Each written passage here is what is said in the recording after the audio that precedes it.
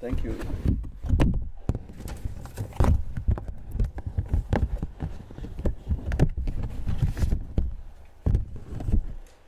Well, I want to believe somebody is controlling the PowerPoint. You are doing this? Yes. Okay, excellent. Let me start by acknowledging the presence of all of you, most especially the Director, Royal United Services Institute, the Chairman of this very important occasion, and distinguished members of this prestigious Royal United Services Institute here in London. I want to equally acknowledge the members of my delegation, whom we came all the way from Nigeria together. We also have our students who are studying in various institutions here in the UK. As they rightly introduced, I'm here to give you the current situation in our operation in Nigeria against the Boko Haram terrorist group. This is essentially a perspective of the Nigerian army. There are so much to be said. In a lecture like this, definitely time will not permit us to say everything. But I'm happy there will be the interactive sessions, issues of special interest to you, and indeed your organizations could be raised, and we will respond appropriately. Therefore, I would like to begin by appreciating the Royal United Services Institute for inviting me to this very important lecture on the Nigerian Army operations. I equally feel humbled and most privileged to be considered as the most appropriate person to share my thoughts and experience on Boko Haram and Nigerian Army's efforts at countering the threat.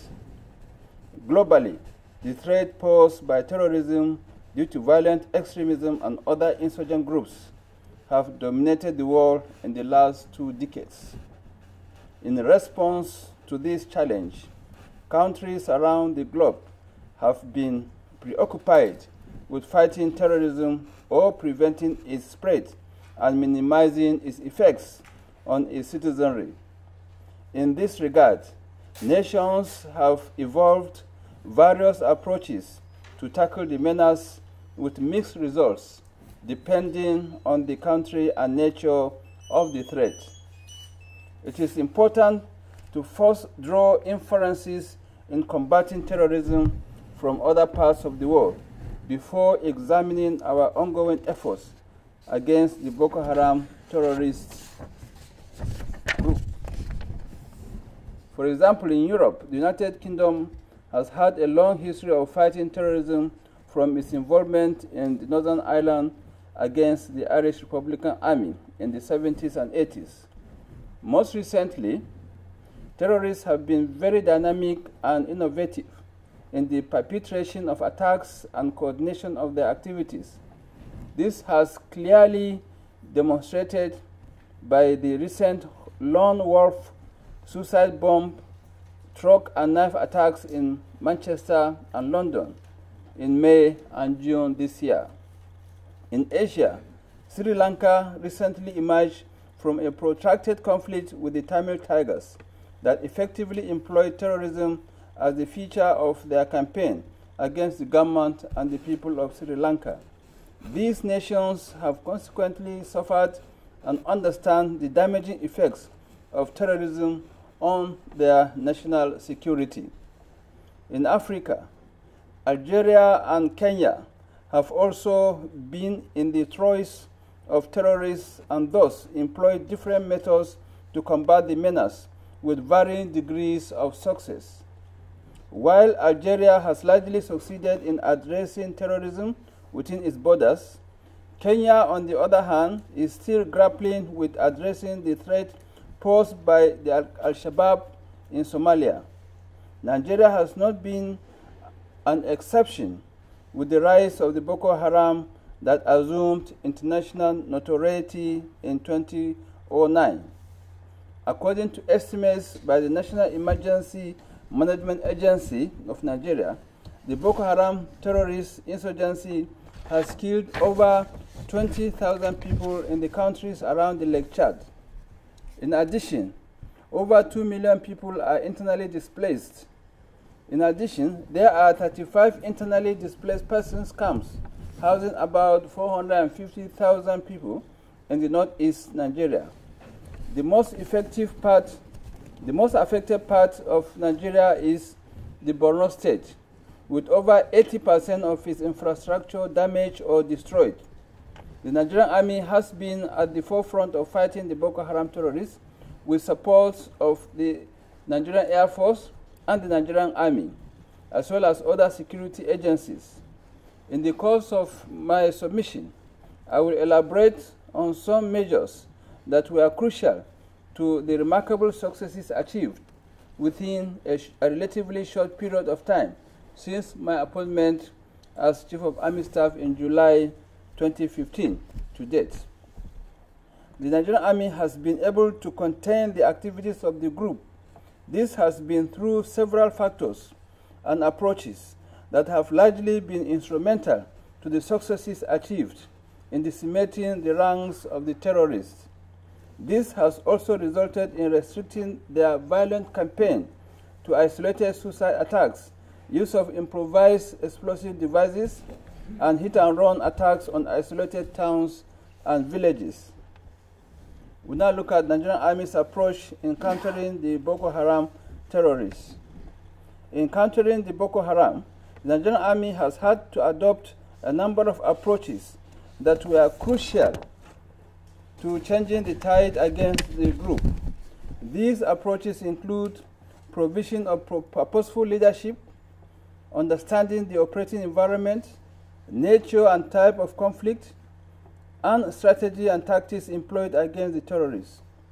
The others are logistics support, state of manpower, intelligence, media and information operations, psychological operations, respect for human rights, cooperation with other security agencies, and international collaboration.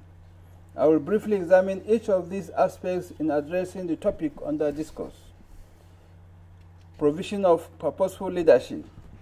Perhaps one of the most important factors in the ongoing operations is derived from quality of political and military leadership prevalent at the time.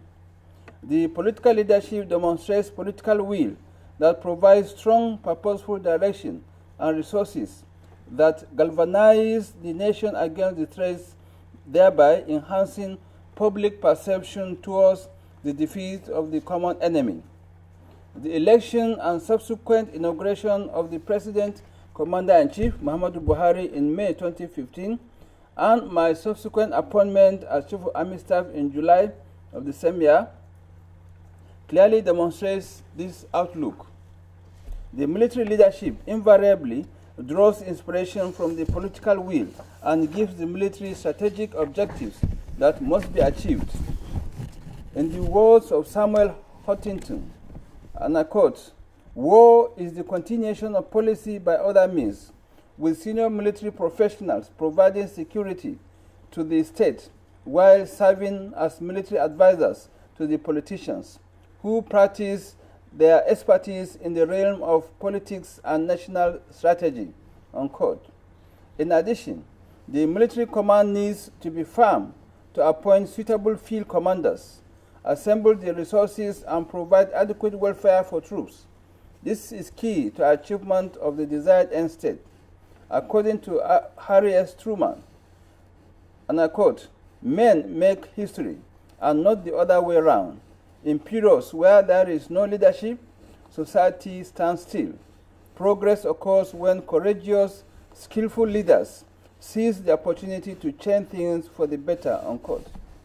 At the military strategic level, the name of the operation was changed from Operation Zaman Lafia to its present name, Operation Lafia Dole, and the theater was reorganized while other measures were adopted at the operational and tactical levels.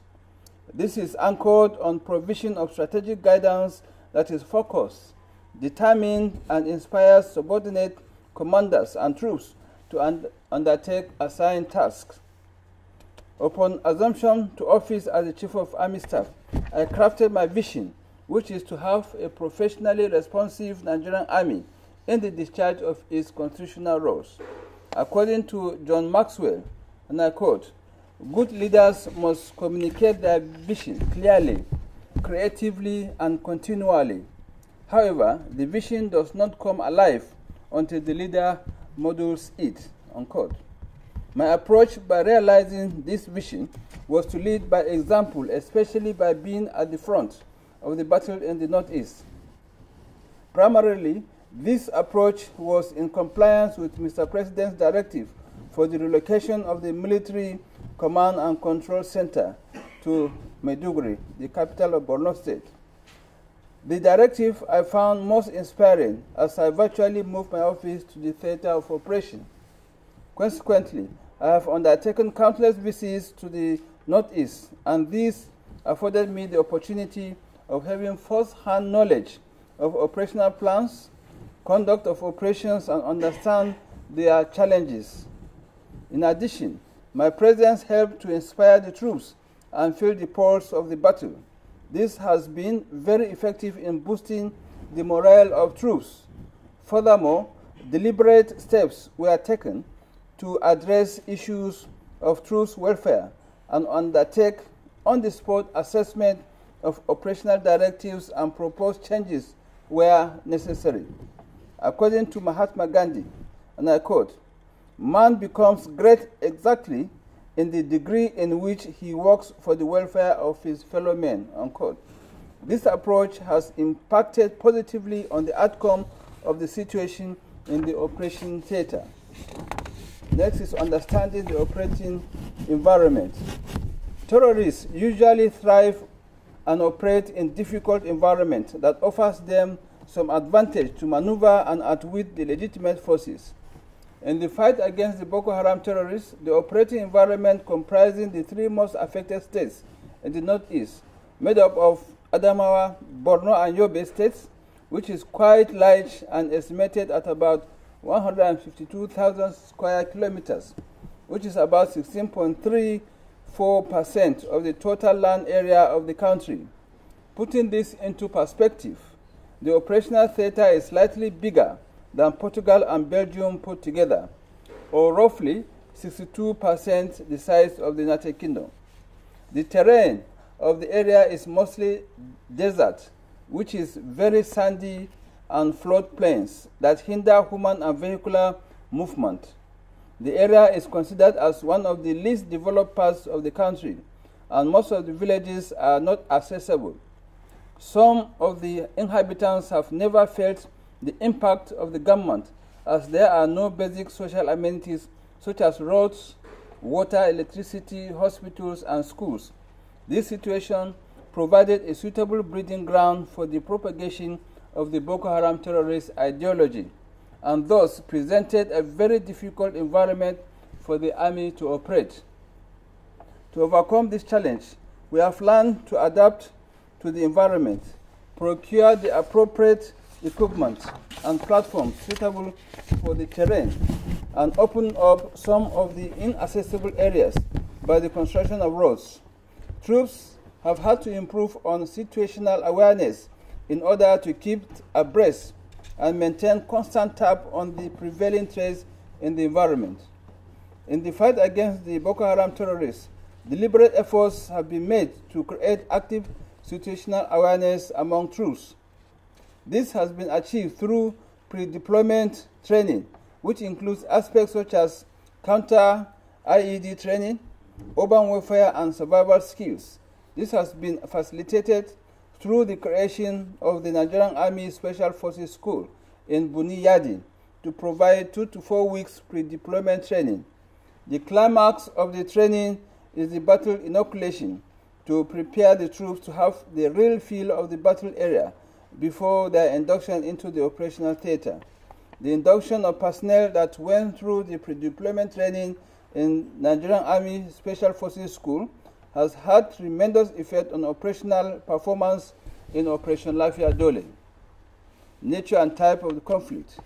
The asymmetric nature of the conflict as against conventional warfare presented some unique challenges to fighting terrorism in the Northeast. As an example that readily comes to mind is the situation in Colombia, where since 1964, the Colombian Army has been engaged in over 50 years counter-terrorism operations against the FARC guerrillas.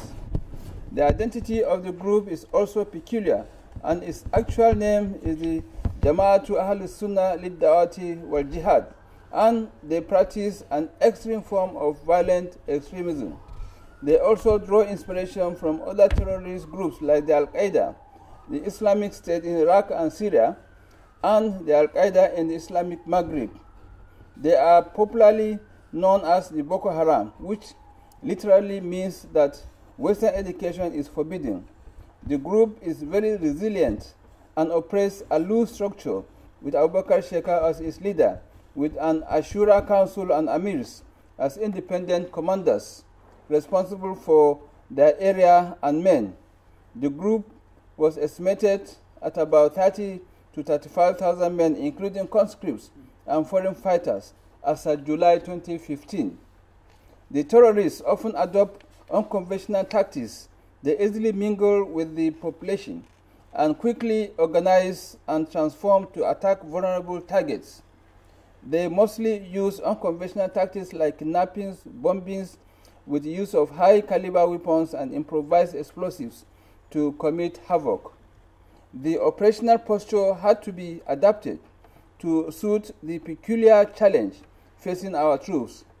The modus operandi of the group necessitated a change in our strategy, tactics, deployment, equipment holding, and logistics to effectively decimate their ranks and curtail their activities. The strategy and tactics employed against the Boko Haram terrorists. In the course of our operation in the Northeast, we have periodically had to implement changes to our strategy in response to the tactics of the Boko Haram terrorists and ensure effectiveness of our operations.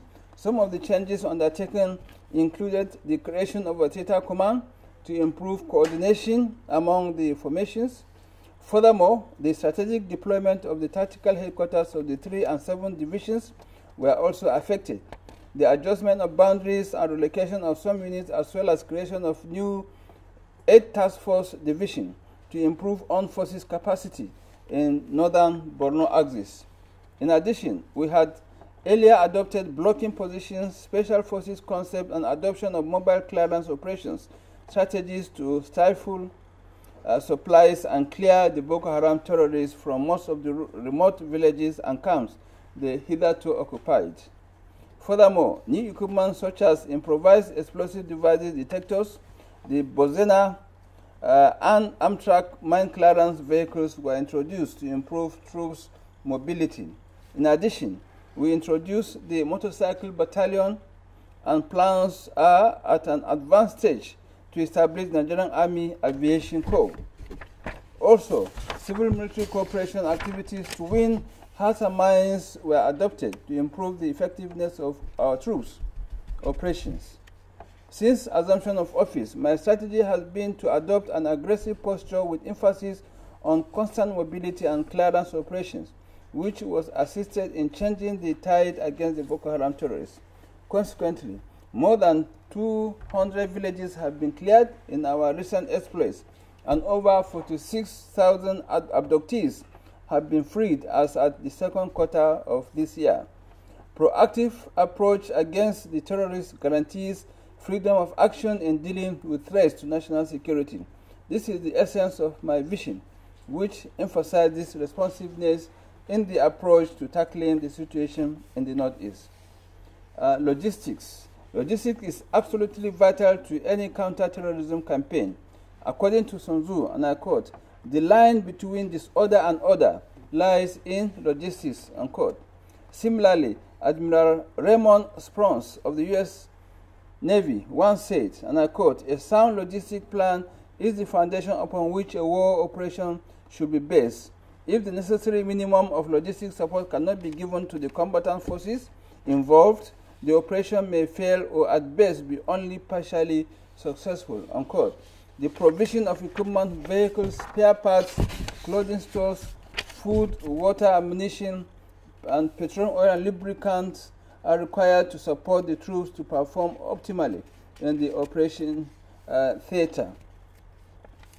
These are done along with all other morale-boosting actions. Now, state of manpower. The number and quality of training of personnel involved in the fight against terrorism is also an important factor. Counter-terrorism efforts requires a high number of personnel with the right training on counter-terrorism and covers aspects of counter-IED, anti-ambush patrols, cordon and search, and raid techniques, amongst others.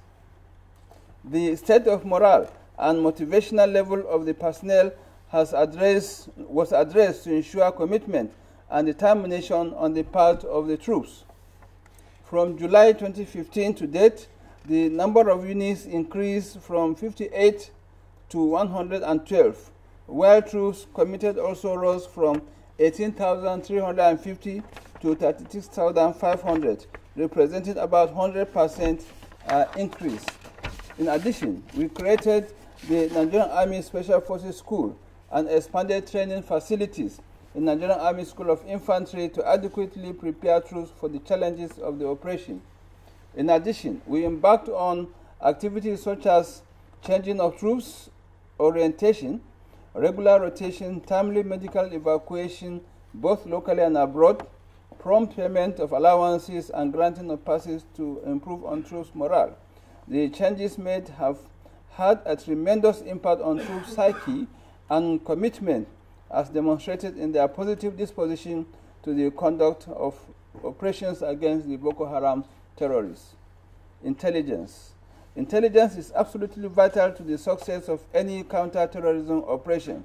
In the words of John Kerry, and I quote, "War on terror is far less of a military operation and far more of an intelligence gathering, law enforcement operation," unquote. One key factor in operational efficiency is my realization of the intimate link between intelligence and operational cells in the theater of operation. These cells must work seamlessly at all times. In this regard, use of human, technical, and signal intelligence sources need to be combined to form a near-accurate picture of the terrorist camps, their intentions and sources of arms, and other information needed to enable operations be conducted against them. Consequently, the use of drones, locals, and wire communication intercepts has assisted the Nigerian Army to obtain vital intelligence on the activities of the Boko Haram terrorists. In addition, aerial surveillance through the use of intelligence surveillance and reconnaissance platforms by the Nigerian Air Force, as well as support from the P3 partners made up of the United States of America, Britain, and France, has also been of immense assistance. For instance, intelligence was obtained from extracts of interrogations of several arrested and surrendered Boko Haram terrorists, as well as the analysis of captured equipment and weapons, which enhanced our operations in the Northeast. In addition, rescued internally displaced persons and escapees also provided valuable information that was effectively used to launch successful operations against the Boko Haram terrorists. The effective use of intelligence has been a critical factor in enhancing our operations against the Boko Haram terrorists. Next is media and information operations. The media is the vehicle upon which the terrorists get their messages out to the public and also propagate their dangerous ideology. Terrorists often release publicity about their exploits, thereby instilling fear and trepidation in the minds of the general public. Before my assumption to office, media and information operations were not streamlined. However, since I came on board, I issued an information policy directive for Operation Lafia Dole, which involves daily update of occurrences and response to queries. Furthermore, we have also employed the use of embedded journalists that accompany the Chief of Army Staff on visit to the Northeast to further create awareness of Nigerian Army's activities. The role of the social media has also presented other challenges and provided innovative ways by which information spreads rapidly.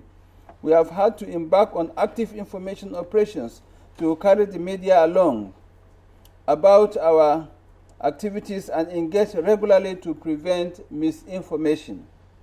We have also undertaken security awareness programs with traditional institutions in the area, among other measures. The combined effort of the print and electronic media and government information apparatus has remained critical to shaping public opinion and defeating the insurgents in the information domain.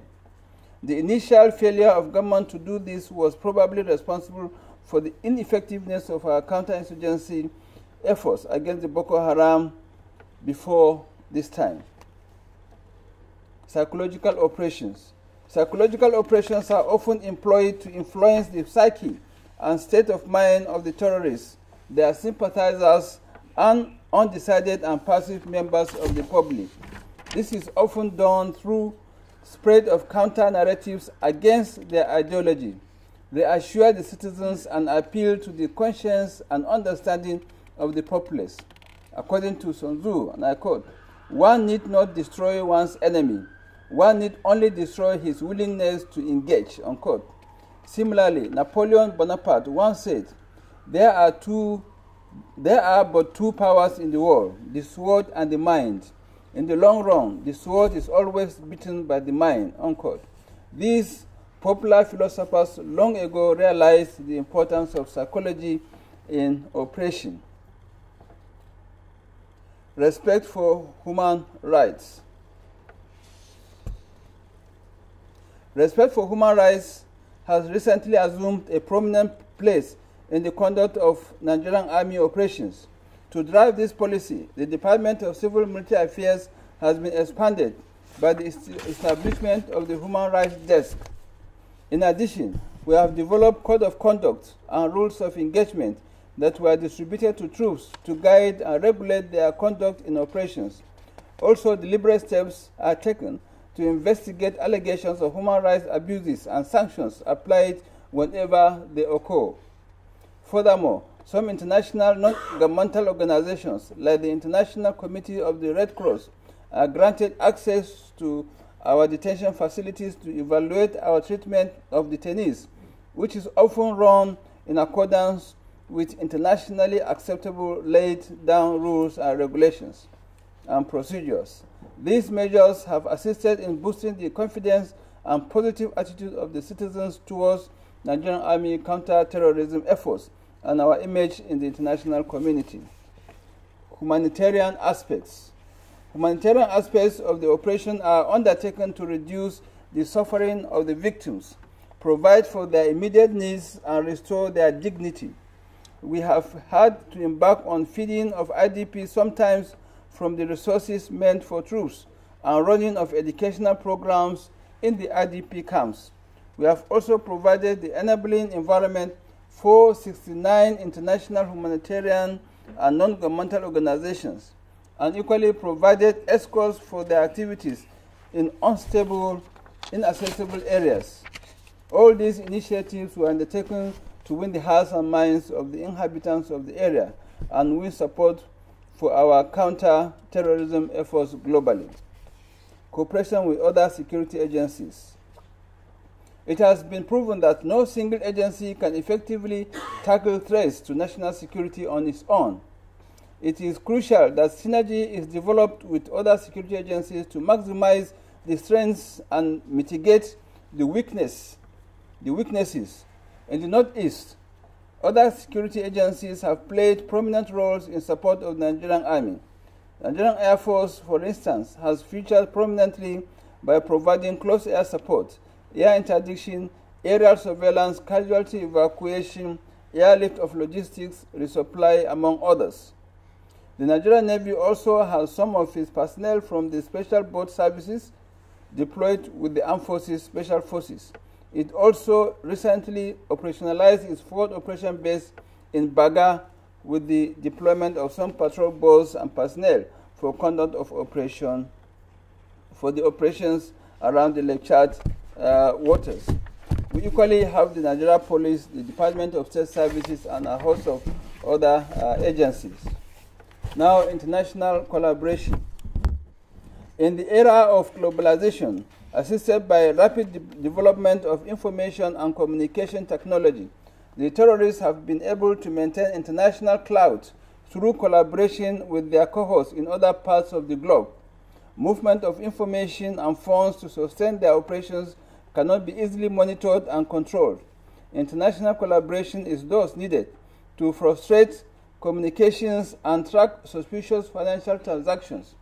The Nigerian government, through efforts like the P3 partners, which I mentioned earlier, the multinational joint task force comprising Benin, Republic of Chad, Cameroon, Niger, and of course Nigeria, Community of Saharan States, CENSAD for short, and Islamic Coalition Against Terrorism has been explored to fight the Boko Haram terrorists and address the threat from other groups across the African continent and beyond. This has mainly been achieved through the conduct of joint operations around the Lake Chad waters under the multinational joint task force, sharing of intelligence, liaison, and sharing of experiences, as well as joint training and logistics and diplomatic support, amongst others. Now, briefly on the current situation. It is expedient that in a forum of this nature, I brief on the current situation in our operation against the Boko Haram terrorists. Since July 2015, considerable progress had been made from our deployment in just 4 local government areas in Borno State to 27 local governments, parts of Adamawa and Yobe states. Also, statistics from July 2015 to date shows that 3,133 terrorists were killed, 5,475 arrested, and 32 bomb-making facilities destroyed in our operations against the Boko Haram terrorists. Similarly, 81 improvised explosive devices were successfully detonated, while 689 ambushes were successfully mounted against the terrorists. Also, 1,155 arms of various types and 85,349 rounds of ammunition of different calibers were recovered. In addition, Boko Haram terrorist numbers has been reduced to an estimated 1,500 from the initial estimates of over 35,000, which I mentioned earlier. Also, a total of 100,852 persons were rescued from the terrorists. Unfortunately, in the corresponding period, 269 troops were killed in action, 524 wounded in action, and 12 are still missing in action. This is just from 2015 to date. I have not taken those before before July 2015. Permit me at this junction to talk on stabilization operations. The emphasis that significant progress has been achieved in our operations against the Boko Haram terrorists are quite obvious. Consequently, we have gradually moved from conduct of major operations to small-scale mop-up and clearance operations. Invariably, operational tempo has reduced as we have now entered the stabilization phase. In this phase, several measures are being adopted to achieve success. These measures include transition from static to mobile operations with activation of highly mobile brigades, phased drawdown of troops in the operation, with the first and second phases of troops already withdrawn from the theater. Continuous plan for rotation of troops that have overstayed with fresh troops to prevent battle fatigue. Deployment of civil police and other security agencies to take over areas liberated and to be vacated by troops. Stepping up civil military cooperation activities such as educational support at the IDP camps, and facilitating the establishment of civil administration in the liberated local government areas. This, to a large extent, most of them have been achieved. I have now, in conclusion, I have in the last few minutes presented an overview of contemporary approaches to fighting terrorism from the Nigerian Army perspective and my practical experience as Chief of Army Staff. In the course of my submission, I discussed the key approaches that have been crucial to decimating the Boko Haram terrorists, which has been called the technical defeat of the Boko Haram terrorists. I know this issue will be raised in the course of discussion, the interactive session. In Nigeria and countries around the Lake Chad, some of the approaches include political and military leadership, understanding the operating environment, and international collaboration, among others. I have also presented the numerous successes recorded against the Boko Haram terrorists. It is my sincere conviction and hope that useful lessons have been drawn from my experiences, and it will also serve as a model for counterterrorism operations in Africa and indeed globally. Once more, it is my singular honor and privilege to have been part of this very important organization, the Royal United Services Institute. I want to use this opportunity to once more thank the organizers for inviting me to deliver this very important talk. Thank you, and God bless.